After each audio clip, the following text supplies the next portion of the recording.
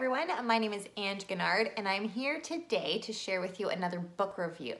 If this is the first time watching, thanks so much for joining, and if you like what you see today, please be sure to like and comment and follow me because I always love doing things like this. And then if you're coming back, thanks so much for watching again. So today I want to tell you a little bit about this book. It's called The Carpenter by John Gordon. Now, in the past, I have recommended another book by John Gordon. I just totally love his writing style.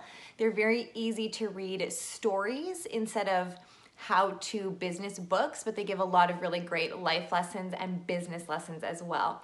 So this particular story is about a man who basically is doing far too much. He's out for a run and he passes out and he finds himself in the hospital.